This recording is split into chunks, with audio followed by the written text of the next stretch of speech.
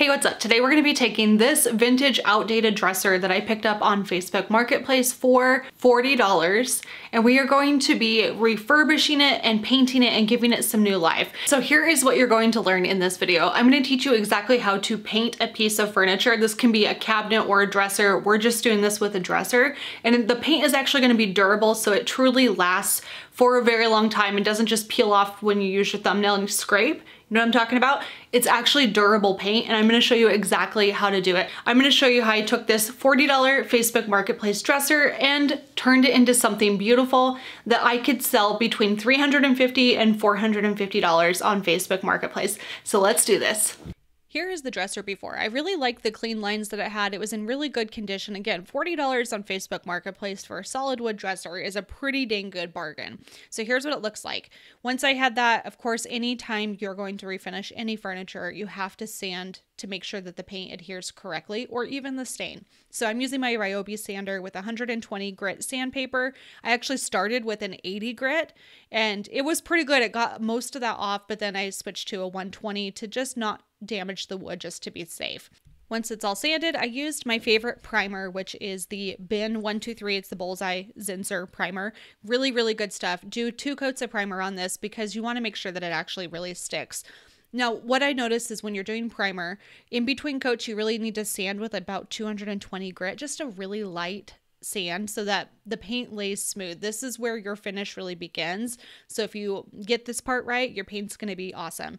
I also pay close attention to the sides, tops, and bottoms of the drawers because that's where the wear and tear really happens on a lot of furniture. So make sure you give that an extra special care. Don't just skimp over it. It really does make a huge, huge difference when it comes to the finish and the durability of your paint.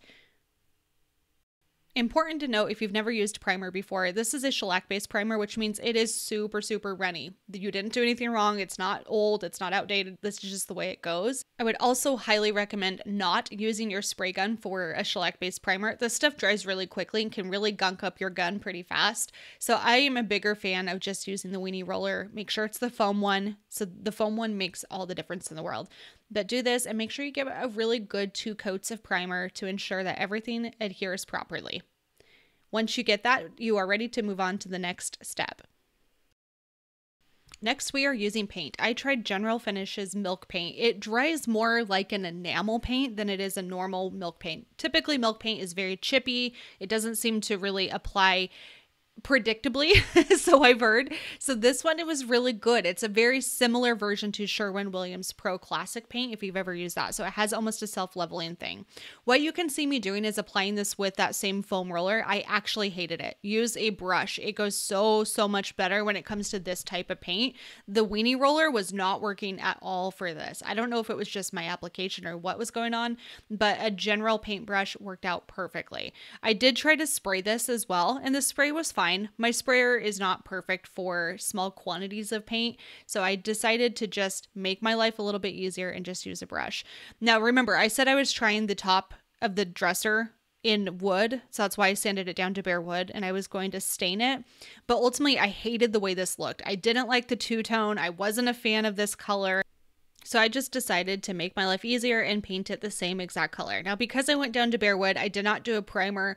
Probably should have, but when you go down to bare wood, usually it absorbs pretty well, so you don't necessarily need a primer.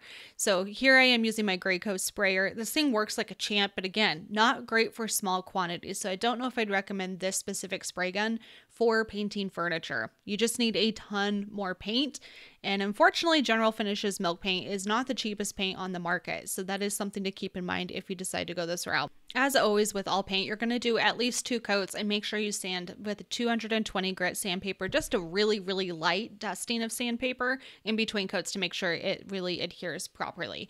Now what I'm doing is I'm applying Minwax Polyacrylic. This is in the satin finish. I really do like this one. It's not too much of a shine, but it does give you some texture. It's a milky acrylic, so when you're applying it, it seems like it's going to be really bad and not look so great, but what I find is it dries very smooth and it dries in a very crystal clear finish, so don't be concerned about that. One of my favorite tips is to add a little tiny bit of the same color into the polyacrylic, just so that way of paint, of course, so that way it blends in really well and the application's pretty seamless. With this, make sure you just go very smooth. Try not to mess with it too much. Once that is dry, and again, you're going to want to do 2 to 3 coats of the polyacrylic as well, you're going to finish off with your favorite hardware. This is my favorite. I'm really a big fan of the gold cone knobs. These are in 0.8 of a inch diameter. So they are pretty small and compact, but they look great. So I added in all of the knobs. It was a ton of hardware for this specific one. And I actually ran out of one knob when I got done. So I was one knob shy, but I just wanted to share this process with you and get this content out there. And ultimately, I'm waiting on my last knob to come this weekend. But here's what the finished product looks like. It's a very smooth finish. It's very durable. You would definitely be able to take a rag and wash this down. But I'm curious what you think. Let me know in the comments, and don't forget to subscribe and like this video. I'm a brand new channel, so your support means so much. I will see you for the next DIY.